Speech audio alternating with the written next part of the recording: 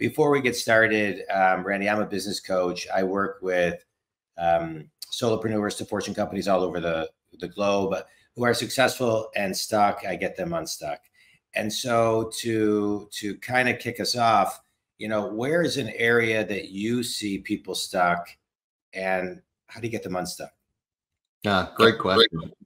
First of all, John, thank you for allowing me to be on your show today. I appreciate the opportunity to spend some time with you and give some information to your listeners. But I think a lot of times people get stuck for various reasons. Either they have limiting beliefs, which you and I know can greatly curtail performance.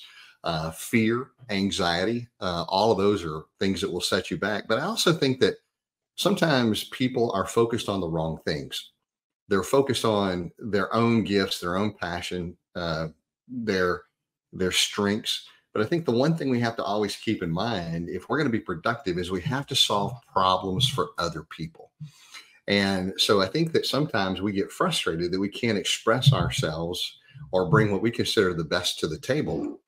But the reality is we have to work backwards. What's the most pressing issue or problem that people are facing? And then how can I leverage my strength, my passion, to solve those problems? And so I think sometimes we have to think about life and business differently, about creating a legacy, doing good and giving back in order to get unstuck, get the focus off of ourselves and get it on other people. Yeah. It's so interesting that you talk about legacy, because I think, sometimes I think a lot of times people think legacy is what they're going to do in 30, 40, 50 years. But really what I'm hearing you say, and I think the same thing, I think that you're saying it is just kind of live your legacy, right? Live it on an ongoing basis and, connect to the bigness of it in a smaller daily way. Well, yeah, because legacy is not a final destination. Correct. Right. I think a lot of people think like that, though.